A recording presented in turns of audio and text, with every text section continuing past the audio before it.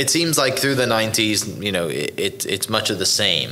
You're acquiring businesses, Devon is growing, and then you come to 2001, you get a phone call from the Oklahoma Hall of Fame, and they're inducting you in the Oklahoma Hall of Fame in 2001.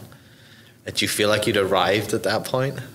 Was that a shock? I was shocked. I felt, and I've heard others say the same thing, well, that's nice, but only old people get that. I'm much too young to get that. You were 49 at the time, right? I don't know. Yeah. Do you know how old I was? Six would have been 59. Yeah. Right, 42. Whenever it was, you're always much too old. I think I'm terrible at math, but I'd assume 59. Yeah. I've really forgotten, but that was my. Yeah. You have simultaneous reactions. One, you're of course flattered and honored. You're embarrassed because you don't really deserve it, and you're thinking, I'm not old enough to get this. Only old people get this. Right. God, I'm maybe getting old. Maybe I should retire. Well, who introduced you that day when you got your when you're on stage, and who introduced you as Was it the same back then as it is today? Yes. Okay. Yeah.